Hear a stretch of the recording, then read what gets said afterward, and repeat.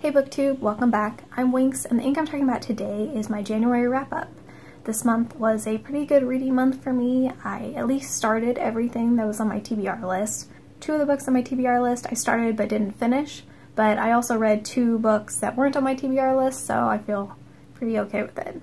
I was also pretty happy with the books overall. Everything got a 4 or 5-star rating from me this month. I gave 6 of the books 4 stars and 4 of the books 5 stars. Then I'll just throw out a few statistics about the books. I read 5 novels, 2 novellas, 2 short stories, and 1 graphic novel. Of these, 5 were fantasy, 2 were science fiction, 1 was a science fiction and fantasy anthology, 1 was a mystery, and 1 was a historical fiction. Then lastly is the format that I read the books in. I had 3 as audiobooks, 3 on my Kindle, and 4 in physical copy.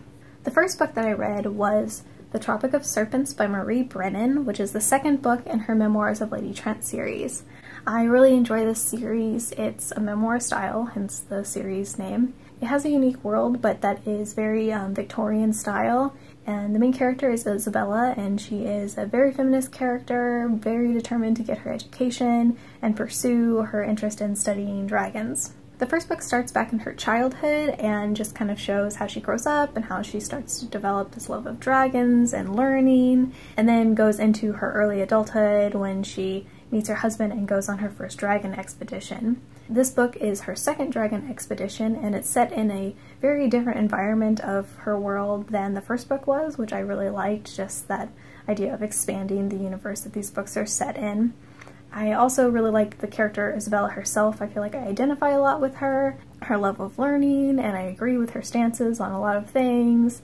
Also, she hates being cold and talks about it all the time, and anyone who knows me knows that I am that person and I can't stand being cold, so I have blankets and sweaters everywhere. Also why I'm wearing this giant sweater poncho thing. But yeah, so this book was really great. It also explored the friendship between Isabella and one of the other main characters in the series, and that I really liked. I'm really interested in seeing their friendship and their relationship grow, and this book also really set the stage for the third book, which is The Voyage of the Basilisk, which I was hoping to read this last month, but that was one of the 2 I didn't finish, so I will continue on with that into this month. The next 3 books that I read were audiobooks and were 2 short stories, 1 novella, and all set in Philip Pullman's His Dark Materials universe. And these were really good. It was Lyra's Oxford, Once Upon a Time in the North, and The Collectors. The Collectors I actually got really confused because I thought that it was going to be His Dark Materials, and then when it started playing, it didn't seem like it was at all related, but by the end you realize how it is related, so that was kind of fun. That one was actually the most different and didn't really even feel young adult. That one felt more like just a creepy short mystery horror kind of thing, which was surprising and kind of nice. Lyra's Oxford follows Lyra when she's back at Oxford after the trilogy has finished, and just sort of goes on a little adventure with her and Pan. And then Once Upon a Time in the North I really liked. It was the story of Lee meeting Yorick, which I was really curious about ever since they met Yorick in the trilogy, and Lee said how they had known each other before, so I was really glad to be able to see that. And it's when Lee is pretty young, he is just learning how to fly, and I really liked being able to see that history to his character. That was really nice.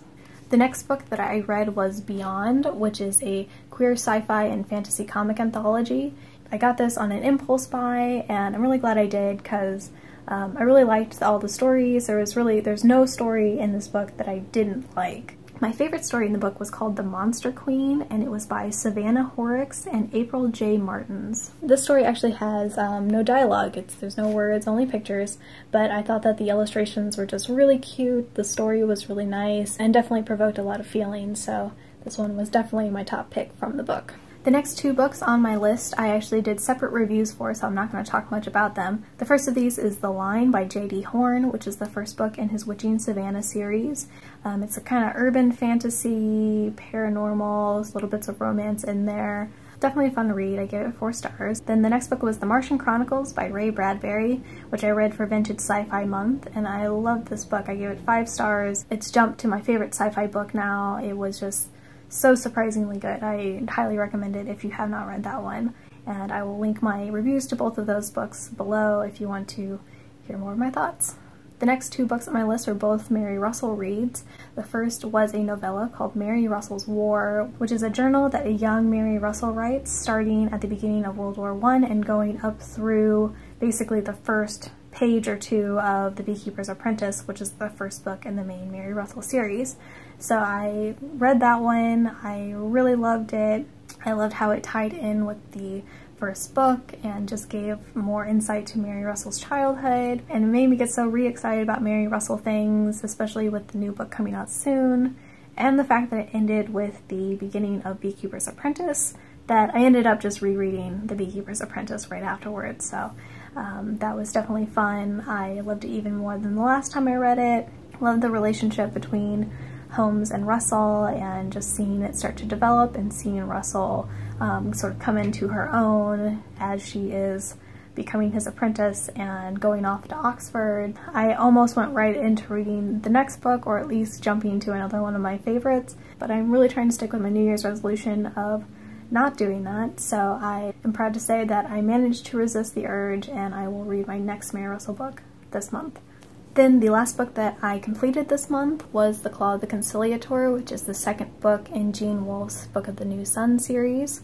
I also gave this one 5 stars. I am really enjoying this series and I'm excited to move on to the third book. The second book definitely gave more insight into the world, starting to sort of unravel a little bit more of the mystery around Severian.